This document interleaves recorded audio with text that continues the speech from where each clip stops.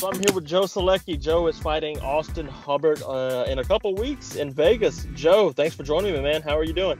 I'm great, man. Yeah, ready to finally get to do this fight. You know, it was supposed to happen a little while ago, but Yeah. pretty cool that he still got to fight that weekend and we get rebooked. So we all win, you know, so it's good. So what happened with you in that fight? I know you had to pull out. What was the issue there? Yeah, I had a positive COVID test. I was fine. Oh, my gosh. Yeah, I was just a little run down, like a little extra. It wasn't anything severe. You know, I'm young, I'm healthy, I'm very fortunate in that sense. But just didn't want to go out there. I felt off, but not. Again, I fought sicker than that before with a cold or, you know, flu-type symptoms at the beginning of fight week and been fine. But with everything going on, I was just trying to do the responsible thing, make sure I had a reason. Am I under recovered or am I sick? So I just went to CVS, got the test, and then it was my last sparring session that I was on the way to that Friday, so like 8 days out, that I got the results back from the doctor. So felt terrible about it. I never had to pull out of a fight, so unfortunate, but it's pretty cool we got rebooked, so good to go now. Yeah, definitely. You don't want to risk the COVID, man. You never know how that can happen. It's a socially responsible thing, you know. I'm not going to fly knowing that I'm sick or go infect other people. That's terrible. So as soon as we found out, I told everybody I needed to, and then got my negative test results right afterward, and we were good to go. Well, that's great. I'm happy to see you two book, because when they announced this matchup, I'm like, holy crap, that's a good fight, because Austin's durable, man. Austin's a real good fighter. He's fun to watch, and so are you. And I think this is one of those stylistic matchups that brings a lot for the fans. I don't think they recognize what they're getting into with you two guys. So what's your mindset up at coming into this fight, man? How's your training? What are you thinking? Game plan, if you want to divulge it. Give me the rundown. Yeah, I mean, honestly, it's been great. I've been in camp since March, because I was told to stay ready for April or May originally before COVID. Then COVID hit. And then I was told probably May or June. So I got right into training camp thinking June was 12 weeks away. And it ended up being June. It was like right at the 12-week mark. I had to pull out.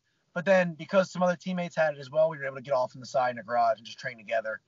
You know, I made the joke like we were the undesirables. We were like, you know, quarantining together so we could still train. So I didn't miss a beat. I've been training for a fight, maybe not Hubbard. A couple of the weeks for Hubbard, a couple of the weeks for some other names that were getting thrown around. But I've been in a training camp for over 20 weeks, you know, right at 20 weeks, 21 weeks right now. So if I can't be ready after this, you know, Hubbard's just better than me. And I can live with that, you know. But I've done everything I possibly can.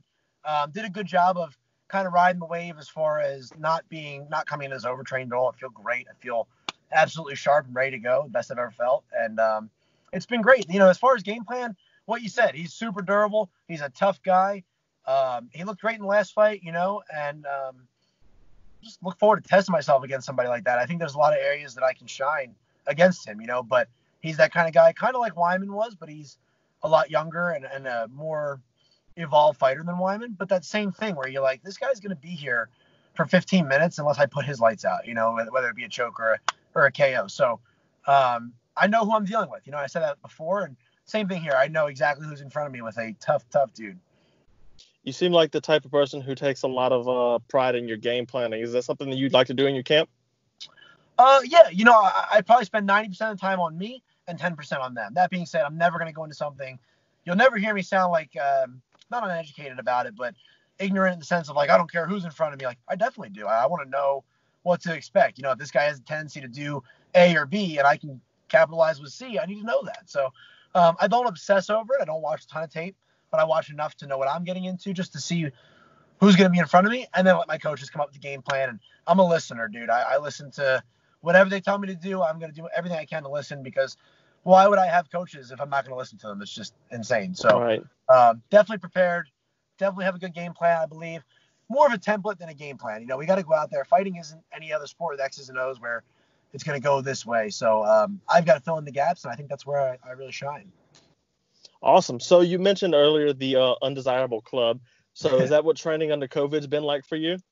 Just that week where we were sick, you know, we all got our negative test results pretty quickly after that. So no, it hasn't been too bad. You know, ever since they let athletes train down here in North Carolina, we've been good. So we were able to. That's the other thing, is going into the first Hubbard fight that didn't happen.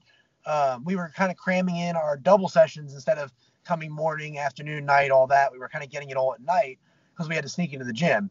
Right around maybe 2 weeks before what would have been my first fight this summer is when they said pro athletes could train. So now we've I mean, on top of the first 12 weeks of a regular camp, we were just cramming, getting a little extra tired because it was longer sessions instead of more sessions. Now we are back to our full routine. So I was able to go up to Charlotte and train at, Gym O with all those guys and get down to my boxing coach in Myrtle Beach. So everything's been a whole nother training camp on top of what I had of my normal routine. So it's been great. It hasn't been too bad. So Matt Wyman, you talked about that a second ago here, man. How happy were you with that performance? I thought you looked very good. Thank you. I appreciate that. I was happy with it. There's always, and I always do this just because of it's how I live my whole life, I guess. But I discredit myself in some senses. There's some things I could have done better.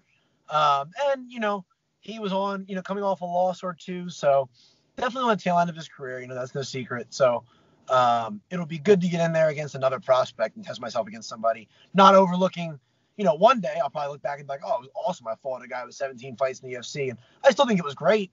And I felt great, but there's a lot of areas I could have done a lot better. So Right. it'll be good to not have those questions about, oh, well, this guy wasn't active in the last couple of years or anything that I could, it was great to get out there, get a win in the UFC, dream come true for sure. But with every win, I feel like the stakes are higher and higher and higher. So now I just have my work cut out for me and a guy like me who's really young, really hungry. And we're going to both kind of have that dog in us for sure.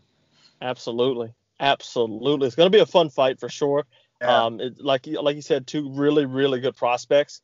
What are your career goals right now, man? What is your eyes set? I mean, I know you set on the Hubbard fight right now, but what do you feel like?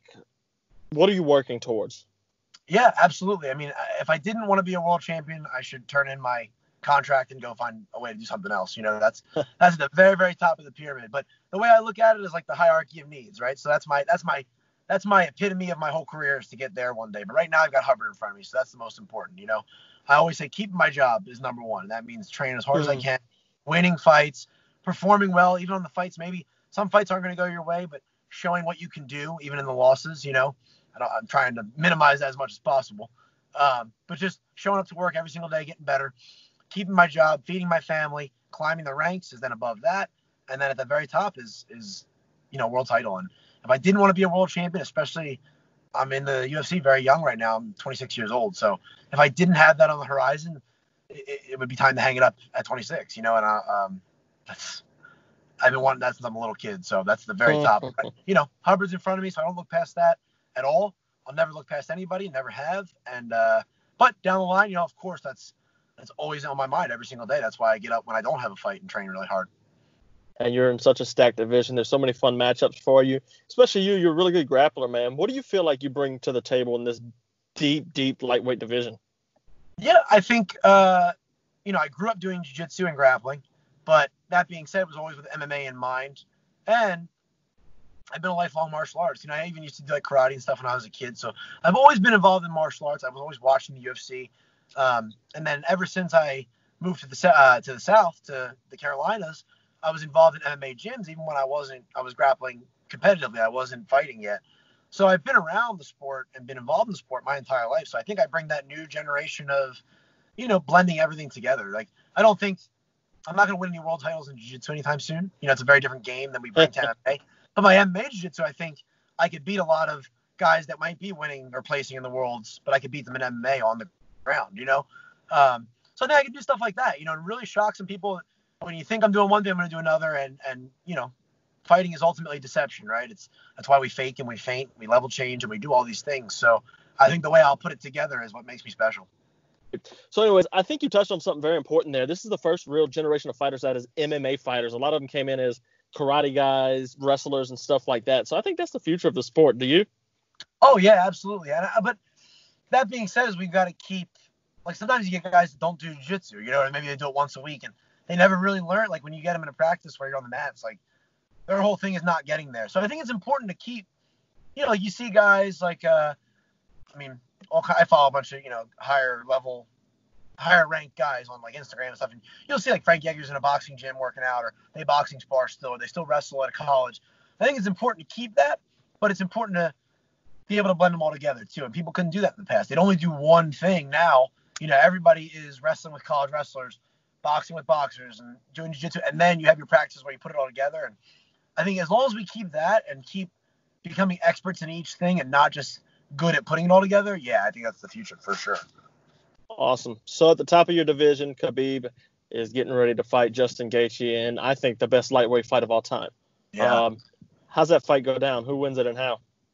Man, it's weird when you watch these guys be unbeatable for so long. I used to do it with Anderson Silva. Also, I felt like Anderson was kind of cocky.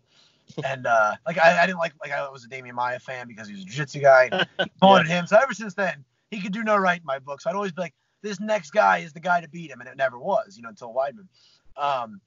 That being said, I don't think it's the same thing with Khabib because I like Khabib. I like watching him fight. I think it's incredible. But it's so hard to pick against Gaethje, even though Khabib's been so dominant. He looked unbeatable, in the last fight and the fight before that, really. So I'll take the underdog. I'll take Gaethje, but it would not shock me at all if Khabib does what Khabib does and then goes and beats GSP and then walks off in the sunset, which would be great to see. But Gaethje's an animal. He's fighting so intelligently, and that's a scary guy right now. Awesome. Joe, I appreciate your time, man. Where can everybody find you on social media? Oh, man, just on Facebook. I have an athlete page, Joe Solecki MMA. Instagram is just at Joe Solecki, and then Twitter, I don't use too much. I'll post them like some fight nights and stuff, but at Joe Solecki as well, man. They can follow me there, and I always try to, post pretty regularly and keep everybody up to date. So that's it. You're the man, brother. I'll be talking to you down the road. Good luck. I'm excited about this fight. Thanks so much, man. Thanks for having me on. You too. Have a good one. Bye.